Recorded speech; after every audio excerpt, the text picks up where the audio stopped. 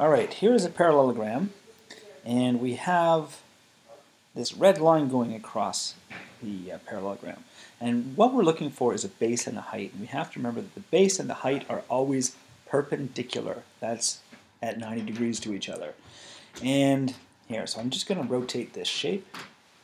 Okay, so I'm going to turn on the rotating button.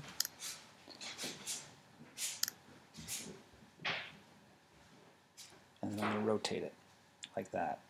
Okay, I'm rotating it so my red line, which is my height, is perpendicular to the base, okay, at 90 degrees to the base. So I've made my red line vertical, okay, and that makes the 13.1 the base. And now it's easy to see.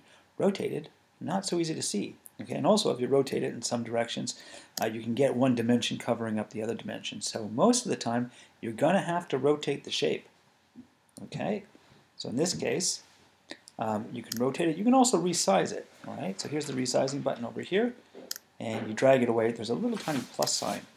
It's kind of hard to see, but if you drag it away from the plus sign, it gets bigger. If you drag it towards the plus sign, it gets smaller. Okay, so I'm just dragging it like that, so it gets a bit larger. All right, I'm going to turn that off, so now I can just drag it to wherever I want. So that's the shape. Okay, and you notice the red line is the height, and that is perpendicular to the base, which is the 13.1. All right, let's go and figure out our area. All right, we want to find the area of the parallelogram, and the formula for the area is base times height. Is base times the height. Now the base is the 13.1. Notice it's perpendicular, so this is the base. And that's perpendicular to the height. All right, so here's your height.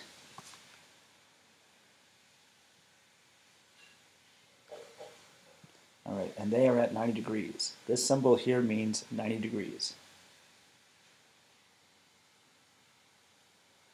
Okay, and like that. Okay, so that tells us that the base is 13.1 decameters and the height is 17 decameters. So the base times the height is going to be 13.1 times 17. Okay, so it's handy dandy calculator time.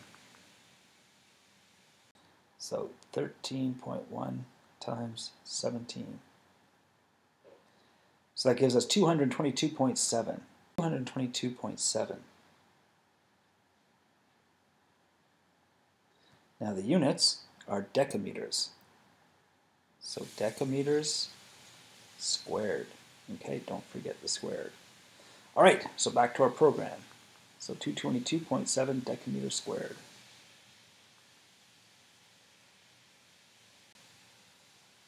So 222.7 decameters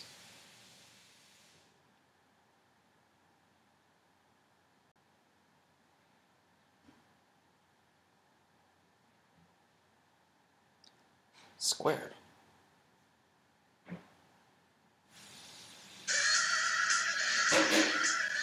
And there we go. Let's do this one as well. So for this one, I'm going to rotate it so the base and the height are perpendicular again. Okay, so I'm making my height vertical. And I'm going to just enlarge this a bit.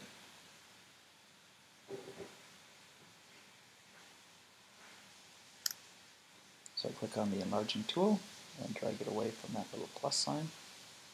And there we go. Alright, so once again, to find the area of the parallelogram, we're going to use the formula area is equal to base times the height. And the base, in this case, is 11.6 decimeters, and the height is 30 decimeters. Okay, and so handy dandy calculator time again.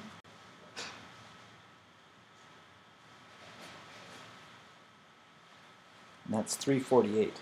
So 348 decimeters squared. Okay, so let's go back to our program and enter that.